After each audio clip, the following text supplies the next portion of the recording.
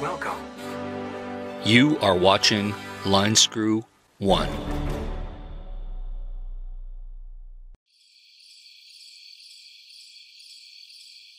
Well, hello tubers. Hope you're doing well. I'm doing an evening fake hike. I love the fake hikes, man. You know, once you get the fake hikes in your system, you just can't get away from them. It's actually dusk right now, so yeah, I gotta get that fake hike in, you know. Gotta keep fit so I can earn Canada an Olympic gold medal in the new fake hiking category. Fake hiking, man. Oh, woo, it really takes a lot out of you. So y'all wondering why I do fake hikes? Well, I do fake hikes because, you know, there's been a lot of other RV nomads that have done fake hikes, and they've done them quite successfully. So actually, if I face this way towards the sun going down, you got more light for me to talk about fake hiking. Yeah, fake hiking is really, really important to keep your mental acuity going, and you need to keep your physical fitness at the top, and you can only do that with fake hiking, because why would you go to a gym? It's crazy. There's gym memberships, there's crowds, there's like crazy people. Some of them might even have the COVIDs. You never know what's going on there. But why would you bother with any of that hooey when you can just fake hike? You just find like a trail somewhere. You could say you're on the John Muir Trail, even though you could be 2,000 miles away from it. It doesn't matter. You could just say, like, as long as there's trees in the background, like, look, we got trees, we got a trail. That's all you need. Like, it's really important just have the basic ingredients for fake hiking. There's not much to it. You got the camera, you upload it to YouTube, you show a trail, which there's a trail right there. You show that you walking on it, and if you want, you get some props. You get like a backpack, which I don't have because I'm like a really expert fake hiker.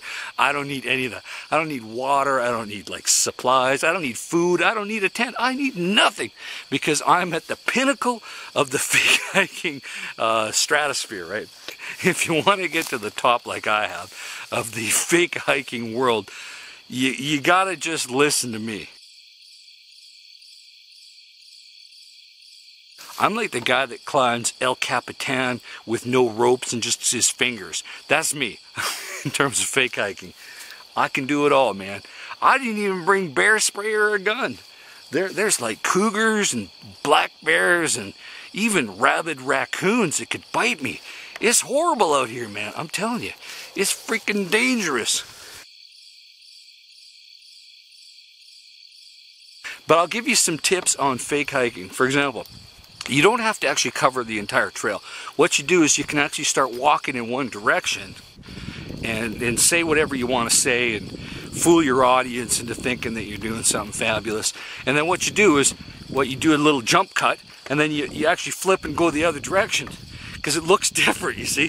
See, it looks different in the background. So it looks like you're actually in a different part of the trail. Yeah, that's how good I am. I figured this all out.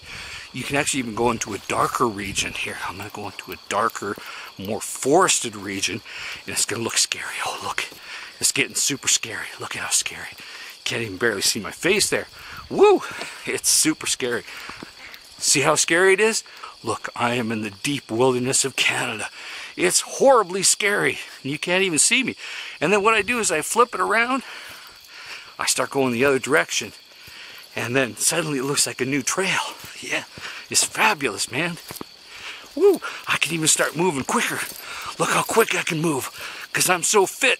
Because I'm an Olympic gold medalist in the fake hiking category. Look at that. Woo! Look at that beautiful lake and the sheen there.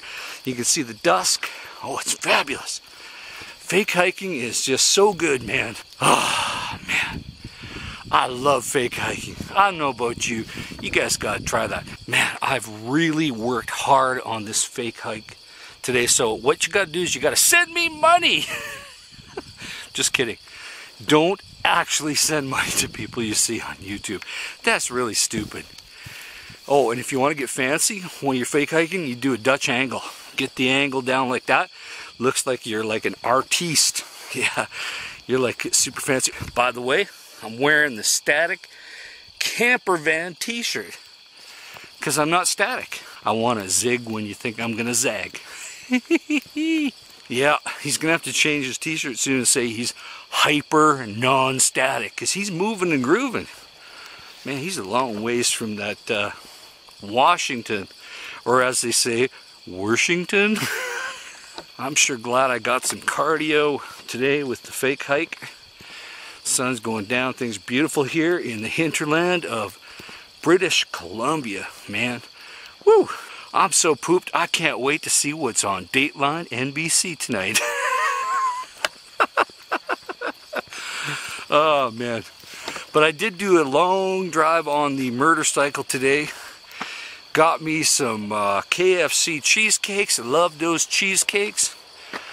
Drove like a madman. Speed limits are crazy high up here, which I love. So I drove that motorcycle pretty quick. Anyway, oh, you want to hear some streams? Oh, I want you to hear some streams. Listen. Listen carefully. Listen to the babbling brook. You guys hear that? That's a babbling brook.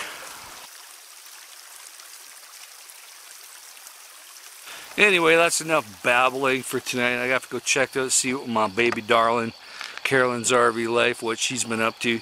I think she uploaded a video today talking about something crazy. I think it has something to do with Nomadland and how she's milking her tiny little roll a little bit more for some cash.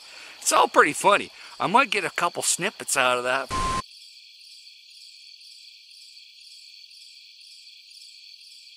When we were shooting the movie. But in the meantime, folks, stay safe and keep your wheels on the ground. I'll talk to you soon from the hinterland of British Columbia. Over and out. It's just not going to be fun to live like this anymore.